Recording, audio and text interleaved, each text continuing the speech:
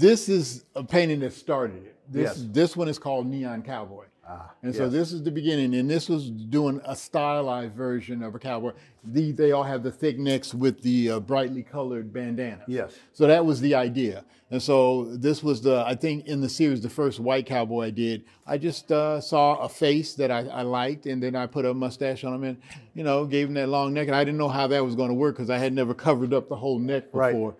But anyway, I put it together, and people seem to like it. Well, you bought it. I did. I immediately fell in love with it. Yeah. Well, for me too, the eyes are just like, they seem to engage you no matter where you go. A lot of people were saying that when it showed at the Prix de West. Yes. Yeah. And then I guess, you know, when I had the really brightly red hair on them, you know, I was trying to think of, well, what should I call it? I said, yeah, red. You know, So, So. It's a great title. Yeah, thank you. It is a great painting. Thank you. And that one's not for sale either.